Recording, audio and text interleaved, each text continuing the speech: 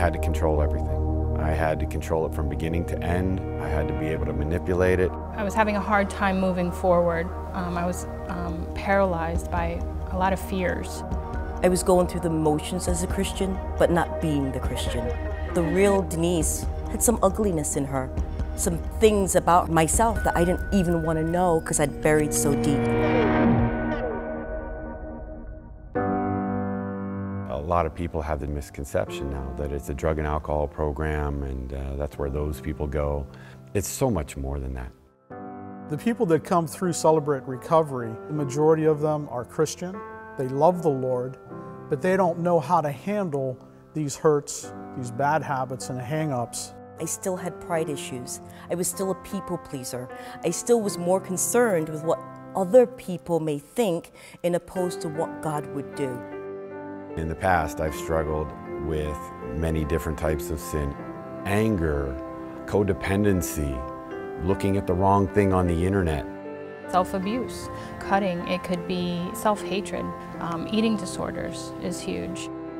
We have times in our life where we feel out of control. Is there any hope for me? Or is this it? Is this as good as it's going to get?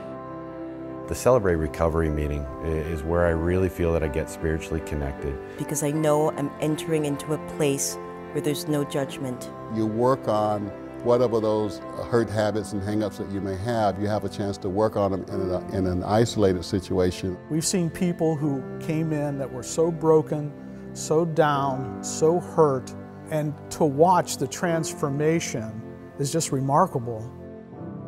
You're here because God has led you here.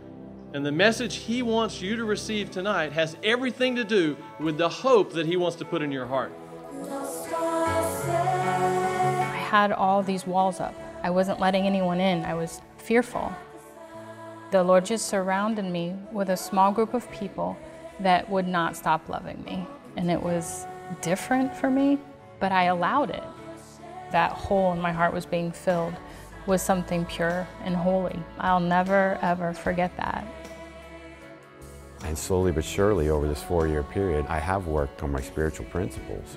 The things that allow me today to be a better person, a better father, a better husband.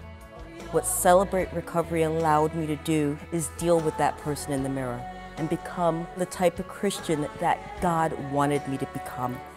We know for a fact you can have victory because we're experiencing it ourselves every day.